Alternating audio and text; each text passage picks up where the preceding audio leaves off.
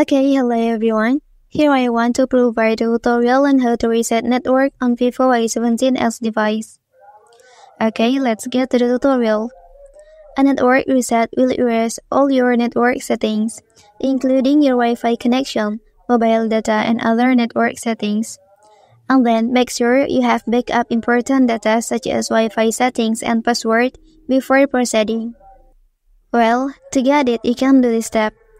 Please tap the settings menu. After that, scroll down and then enter to the system menu. Okay, and then click reset options. After that, here you can click reset Wi-Fi, mobile and Bluetooth option, and then click reset settings. Before you reset, here there will be the following statement. Okay, after that, please click reset below.